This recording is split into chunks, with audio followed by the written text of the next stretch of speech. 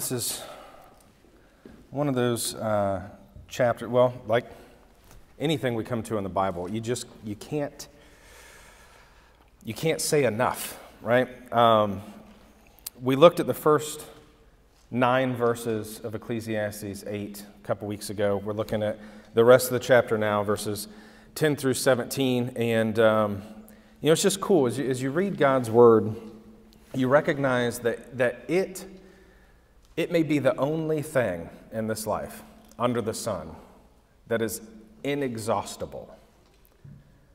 You just can't ever run out. It just doesn't run out. God has no limits, and that's certainly my experience as I was preparing this sermon. We're going to talk about some things, as we said already, knowing God and knowing ourselves and relationships. But let's go ahead and read first the rest of chapter 8 here from the book of Ecclesiastes. Beginning at verse 10, Solomon says, "Then I saw the wicked buried. They used to go in and out of the holy place and were praised in the city where they had done such things.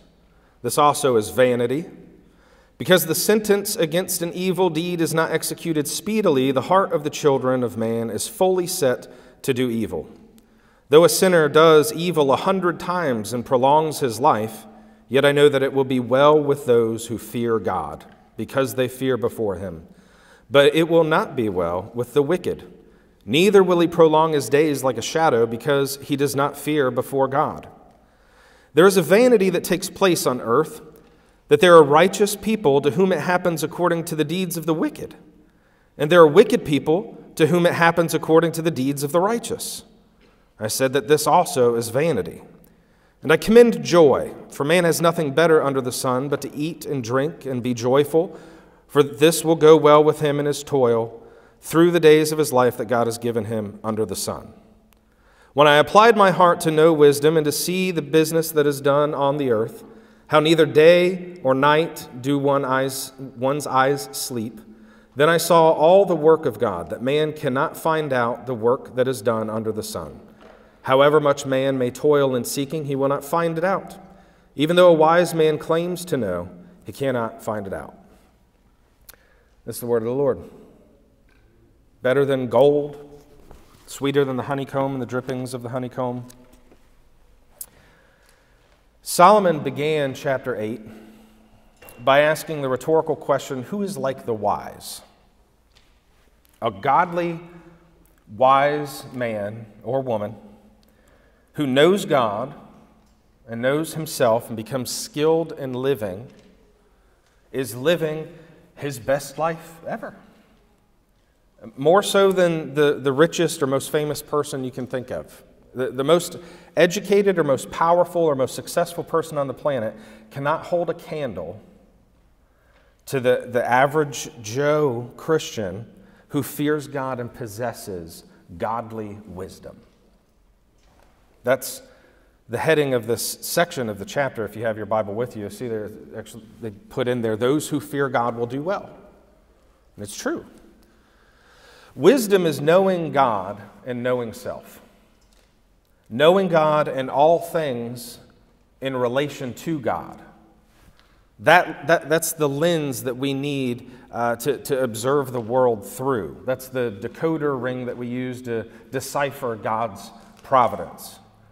But there's a limit to that. Solomon admits that at the end of the chapter, as he has elsewhere in previous chapters. You won't be able to attain a level of wisdom that lets you see God's plan fully. That's not on the table for us. But knowing God and all things in relation to God helps us get a grip. It helps us accept the providences of God even when we can't understand them.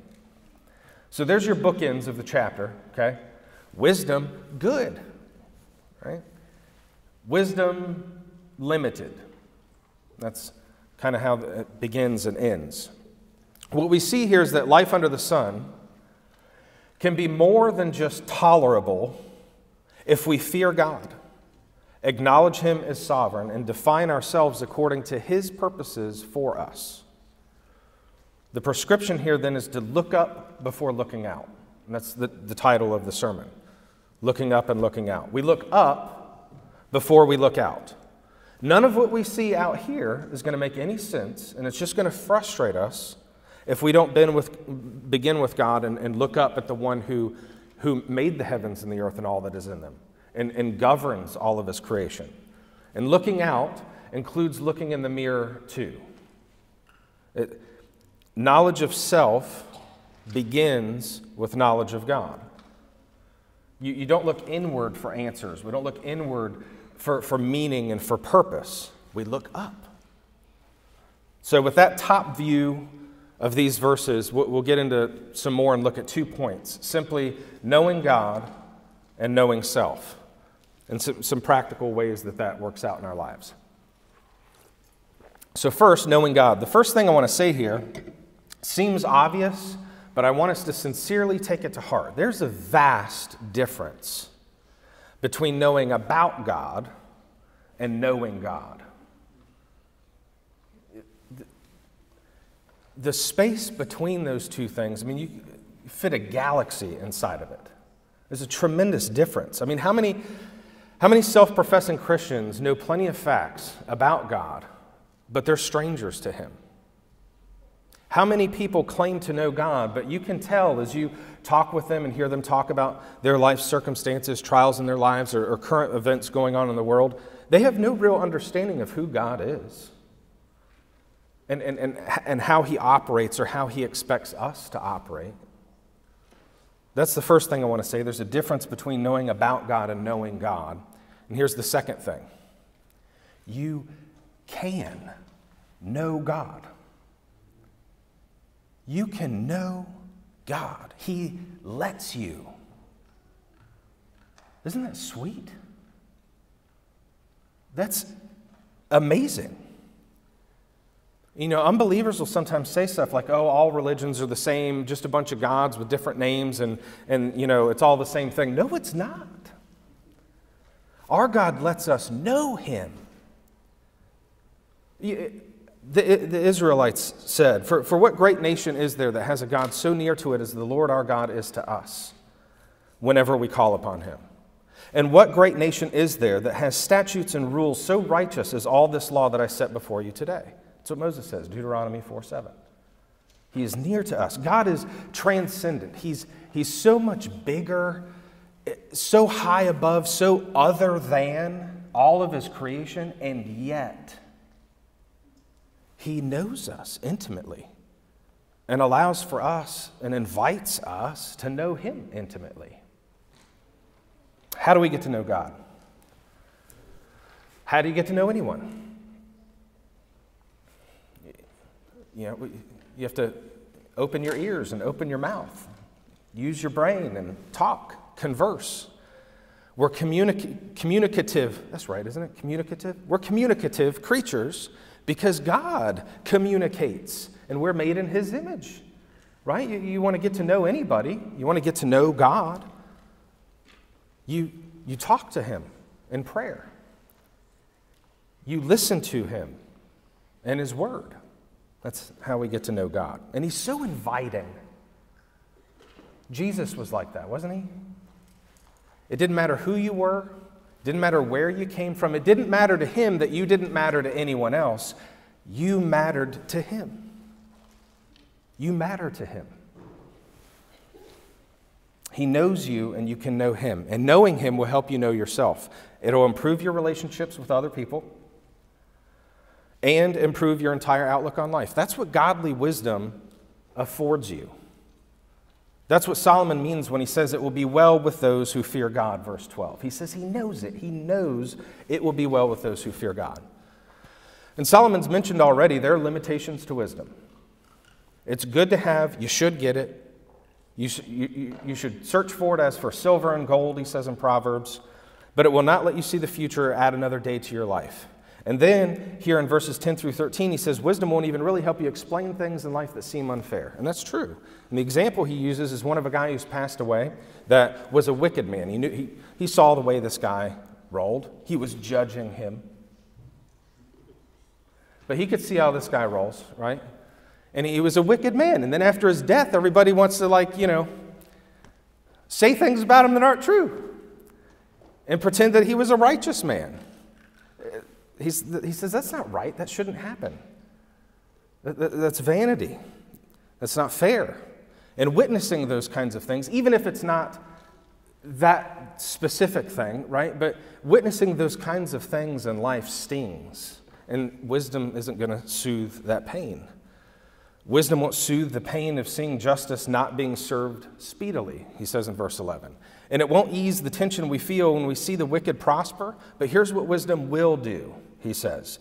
Yet I know that it will be well with those who fear God because they fear before him. But it will not be well with the wicked because they do not fear God. Wisdom doesn't always give us the why, but it does give us the who. Wisdom won't help us see why all these things happen under the sun, but it will remind us who's running the show. That brings a level of peace and comfort. And as Solomon said repeatedly, fearing God is the answer. Fear God. It ends well with those who fear God.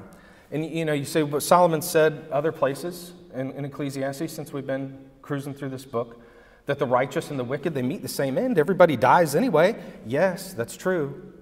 But Solomon doesn't believe death is the end.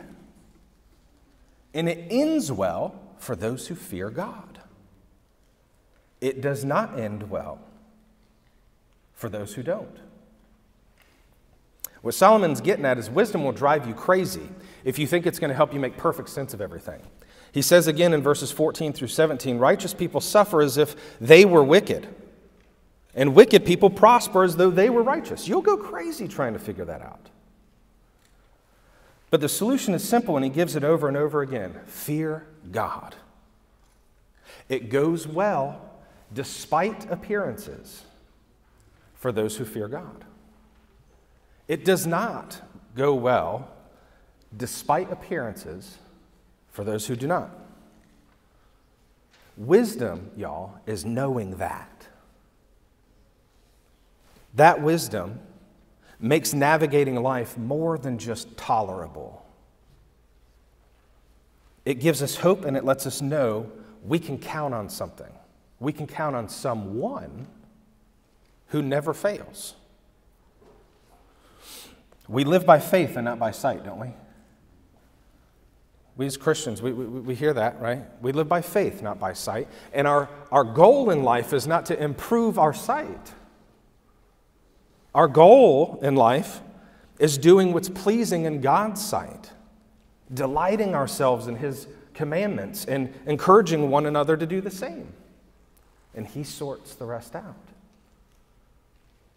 Knowing God and all things in relation to God, looking up before looking out, equips us for life's challenges and reminds us we have a Father in heaven who loves us, who watches over us, who cares for us, who knows us and wants to be known by us, and we can know him.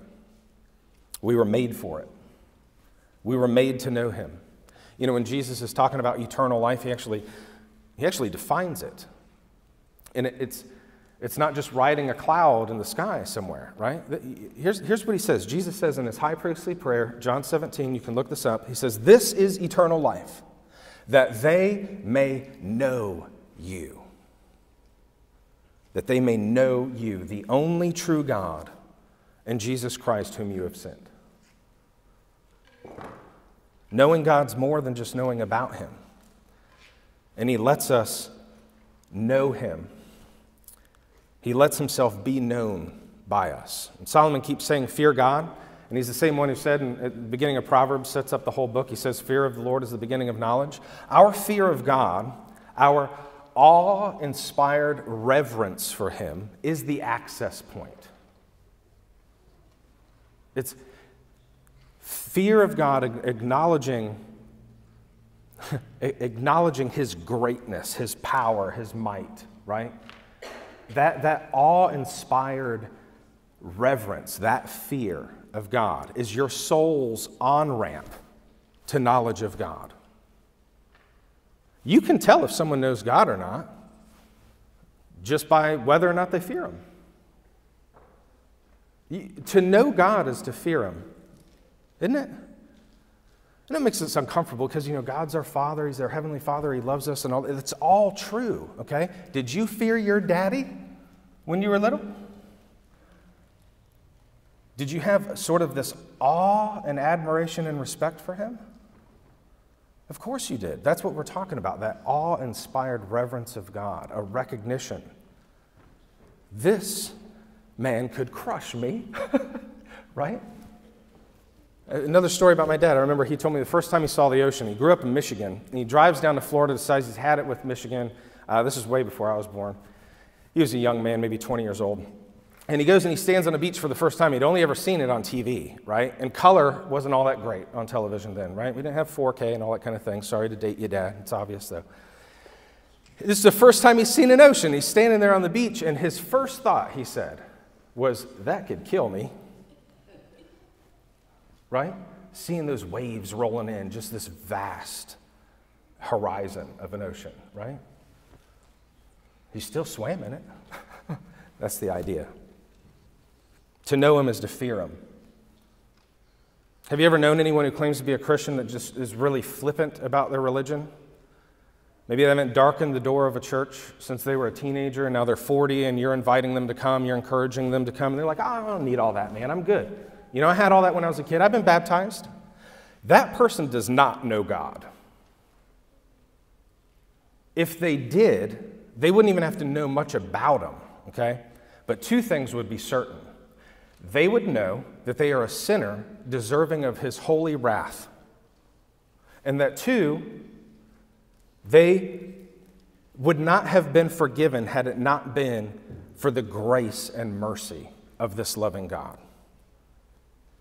Right? They would at least know that. At a minimum, they would know their lack and recognize their great need. Fear of God is knowing God. That's transitioning to the next point, knowing self. Knowing God leads to knowing self. We want to know God in all things in relation to God, and that includes ourselves. In the first several verses, Solomon's making judgments, isn't he? Isn't he being a little judgy? He's talking about people who do evil things. Evil things. He's talking about righteous people. Suggesting it's not right that good people get what evil people deserve, and vice versa. Where does he come up with that? Where does he get this idea that there's some behavior that's good and some behavior that's bad? How's he come up with the notion of what's just or unjust?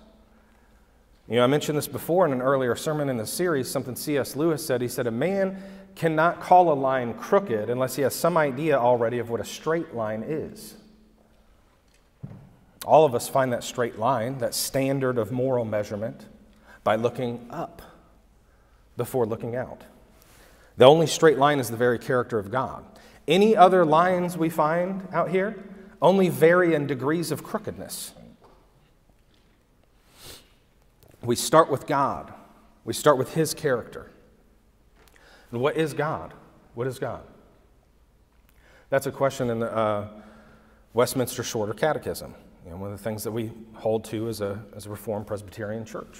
God is a spirit, infinite, eternal, and unchangeable.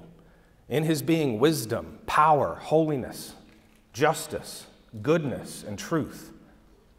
That's what God is. God is holy. He's eternal. He's all-powerful. He's good. He never lies. He can't lie. With that knowledge now, okay, with that knowledge, looking up and finding that point of comparison, let's look out on ourselves and others. What is man? Fallen. Totally depraved. And if y'all aren't familiar with that term, people can get turned off hearing that, totally depraved. That doesn't mean you're every bit as wicked as you possibly could be. It just means you have the capacity for it. You are totally, in all of your faculties, fallen in your reasoning, fallen in your morality, fallen, in need of being redeemed. You have no redeemable qualities in you. That's what totally depraved means. That's who we are. Not sovereign either. As we look at ourselves, using God as this comparison, learning about God, knowing God first as we begin to examine ourselves. We're not sovereign. We know we're not in control. If we've forgotten that, we'll know it by the time we leave here this afternoon. We're not in control. We're not eternal either. We're not eternal. We're finite creatures. Life is but a breath or a vapor. Hasn't Solomon been reminding us of that in Ecclesiastes over and over? Life is but a breath. We're finite creatures, but with immortal souls. And because we are immortal souls, we've got more important things to worry about than just what's down here under the sun for the short time that we're here. We've got eternity to think about. And thinking about that eternity should shape our ideas and behaviors while we still are here under the sun. But we've got eternity to think about. And as we do, here's what we realize. We are not holy. We're liars and hypocrites, and we're selfish. That's who we are. We can't get there, though, right? Because we love ourselves, boy. We don't get there until we look up first and understand who God is and his character. It's humbling. Coming to a true knowledge of ourselves is where we're really being honest about our condition. And that begins with knowing God.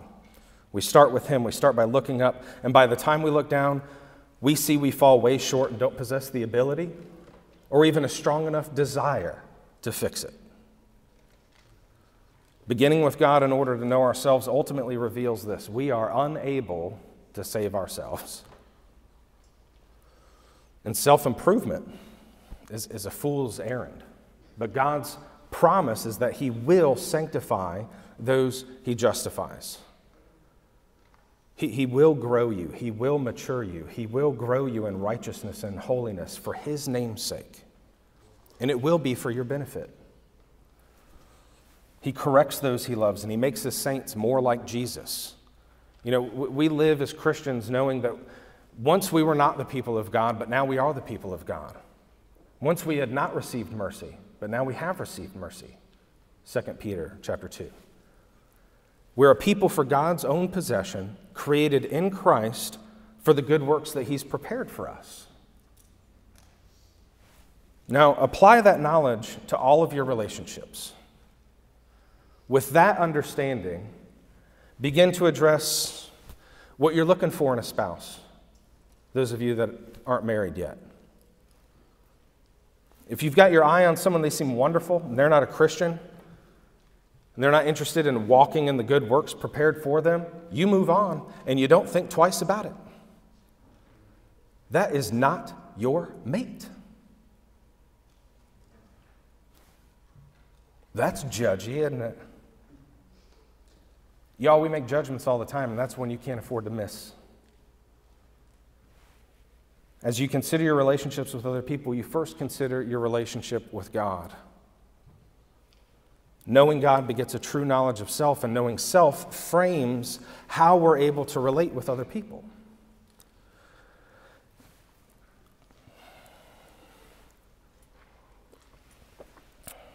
If you think about it, isn't it having too high opinion of yourself or being too self-focused, isn't that what destroys your relationships? Right? If you're not the one that's being super self-focused, the other person is. But that's what it comes down to. As I've had the opportunity to counsel some folks, whether formally or informally, in the church, out of the church, I've come to recognize it's always only ever the same root issue. The only thing that changes are the names and the faces and a few of the details of the situation. But it's pride. It's self-love, it's selfishness, it's resistance to dying to self that causes difficulties in personal relationships, either by one party or by both. Knowing who you are in Christ and how you came to be in Christ in the first place is the lens or the filter through which you should see your relationships. And as you begin to do that, things change. Begin to apply that knowledge to yourself, to what your goals are for raising a family, right? Be honest with yourself. Consult God first. Think of who you are in light of who God is as you think through your tendencies or maybe even your deficiencies as a parent. We feel those. With that knowledge, determine how you ought to conduct yourself in business or what career path you might take. Ambition's good, healthy ambition. There's such a thing as healthy ambition. But what's it for, right?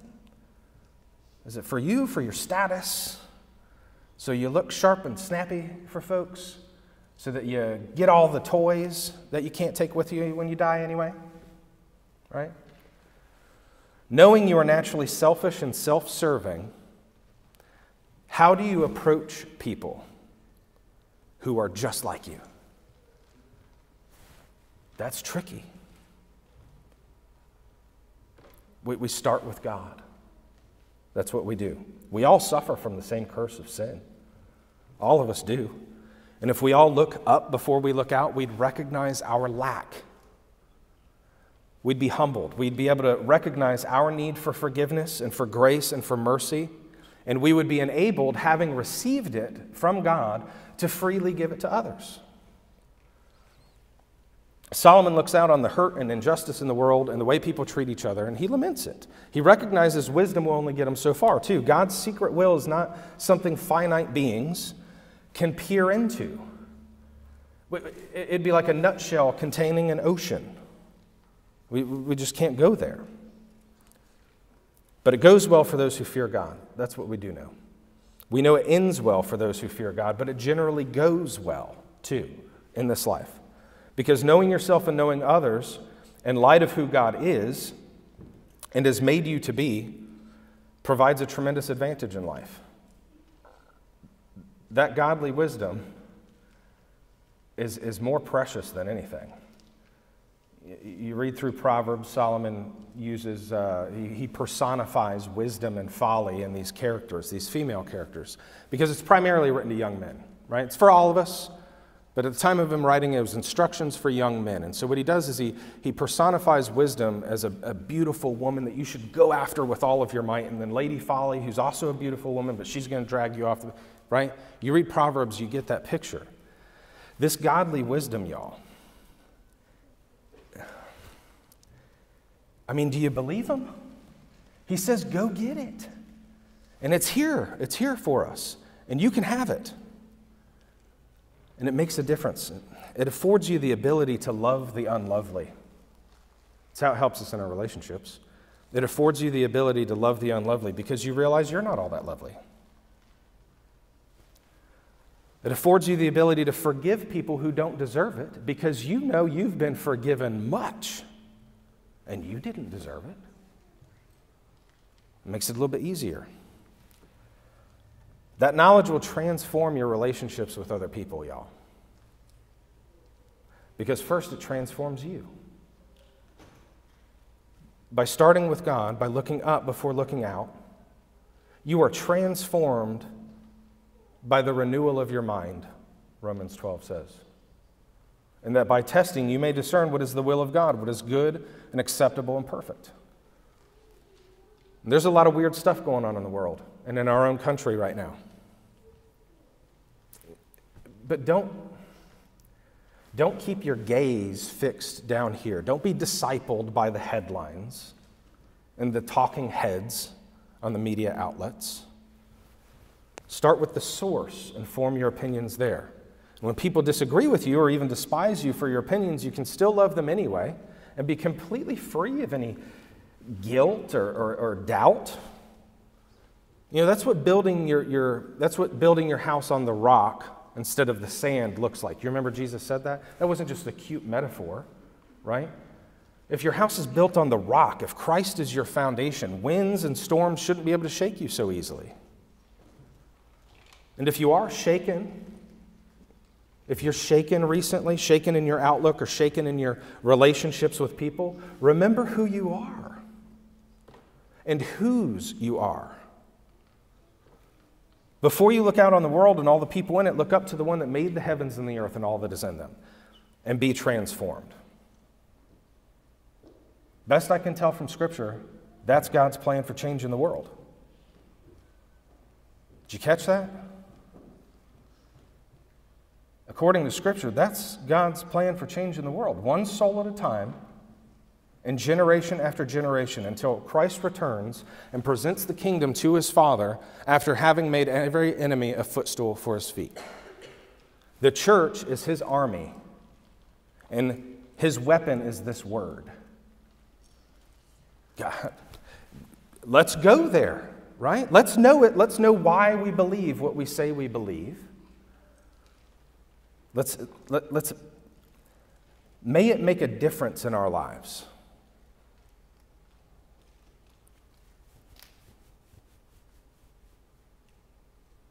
I do. I wonder.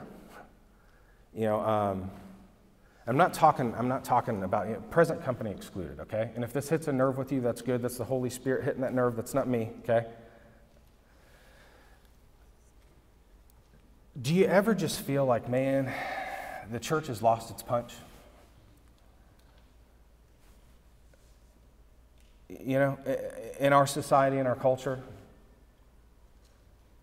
Do you ever just feel like it's lost its punch? Didn't Jesus say something about that? Losing your saltiness? You know what salt does, primarily? We use it to taste things up a little bit, right? It's a preservative. It's a preservative.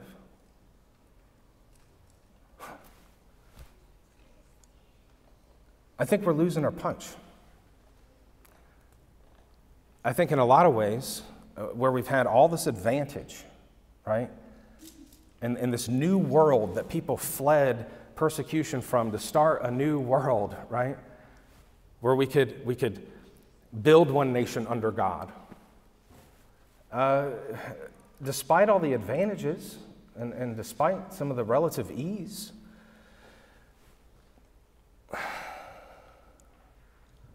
I don't know if we allow God's word to really influence us on a level where it's daily affecting our choices, our career paths, our families, what we watch, who we do business with. It just...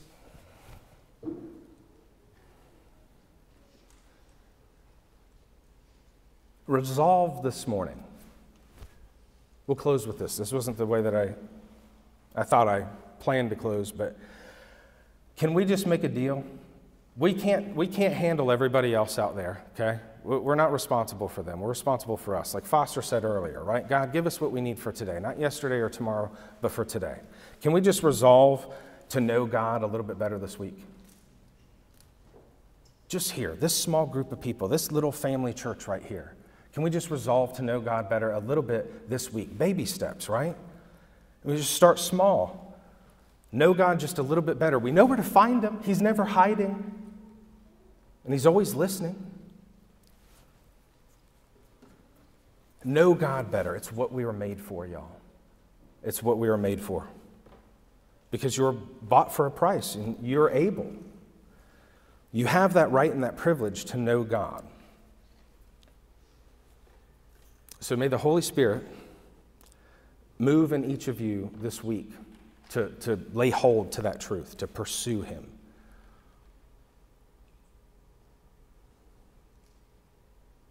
I wasn't planning on laying down a challenge. Y'all on board? You can talk to me. It's okay. We're done. I'm done. Can we do that? Like, that's not hard, is it? Like, can we just take that small step and say, you know what? Yeah, I'm not going to beat myself over it, right? I'm not in danger of losing my salvation because I didn't read my Bible last week. That's not what we're talking about. But can we be intentional? Can we be purposeful? Can we say, you know what? Yeah, I'm going to do that. I'm going to take that baby step. I'm going to move closer to God this week. I know where to find him. I know that he's listening. And to get to know him better, I've got to talk to him. And I've got to listen to him. Can we do that? Let's just start small. You in? You with me? All right. Let's pray. Father, we read that in Christ are hidden all the mysteries of God.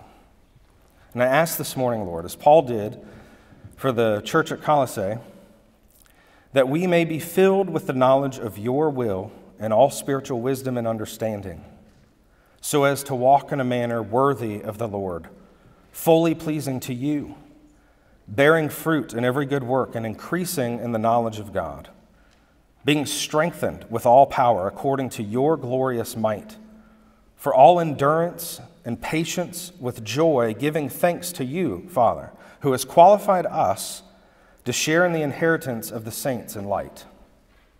You have delivered us from the domain of darkness and transferred us to the kingdom of your beloved Son, in whom we have redemption, the forgiveness of sins. God, those are great words. Marinate our hearts in these truths this week. And may it make all the difference in the world and in our lives for your glory and for our good. In Jesus' holy name, amen.